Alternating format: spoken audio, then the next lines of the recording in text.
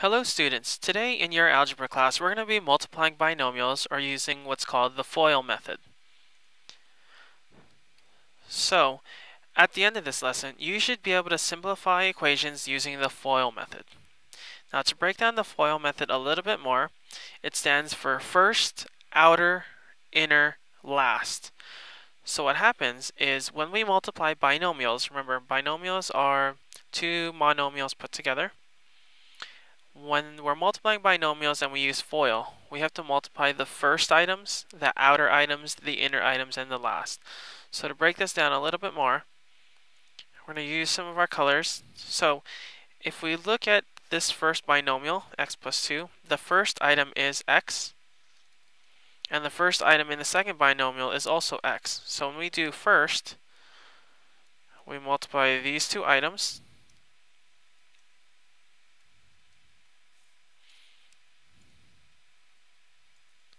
Then we do inner, or I'm sorry, we do outer. Outer are the two outer items. So if you look at the binomials as a whole, the two outer items are the ones on the outsides. So x, and then 3. So that's our outer. Then we have our inner, which are our two inner terms, which are x, or 2 and x are our inner. And then we have last. Last are our two last terms that we haven't connected yet. So that's last. So if you look at it, if you start with one set of binomials and you distribute it to every piece on the other binomial, like we did here, the blue lines that can start at our x go to the other x and the 3, and then our inner and last start from the 2, go to the inner x and to the last 3. So when we do these, we're multiplying. So it's x times x, which is x squared,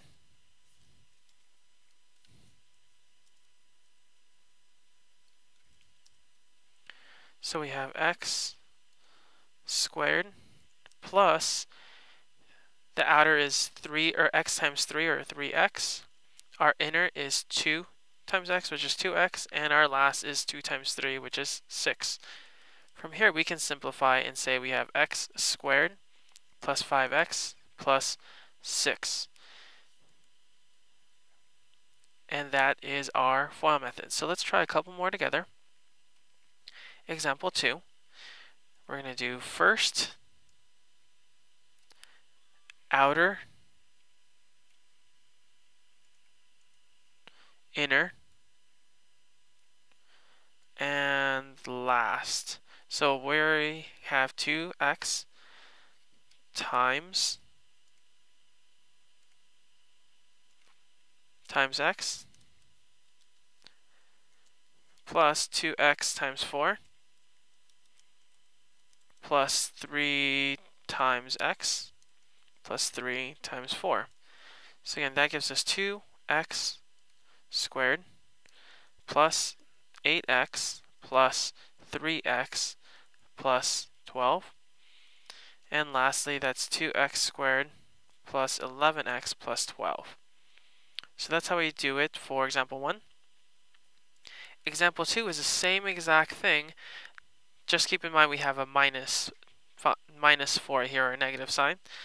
So we'll do first, outer, inner, and last.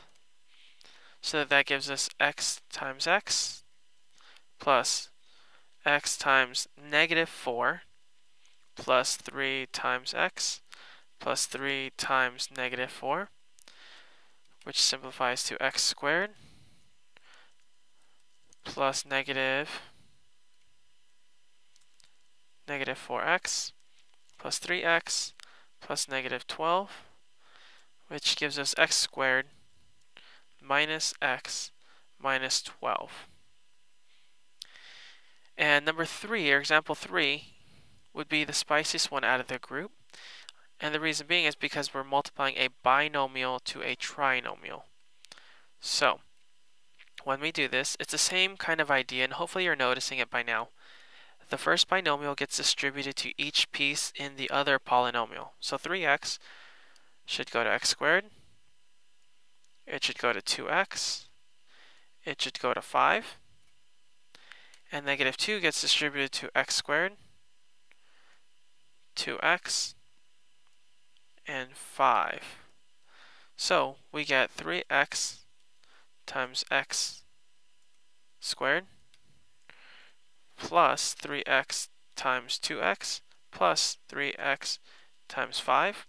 So that's the first set of grouping, plus negative 2 times x squared plus negative 2 times 2x plus negative 2 times 5. Again, simplifying, we get 3x to the third power plus 6x squared plus 15x minus 2x squared minus 4x minus 10.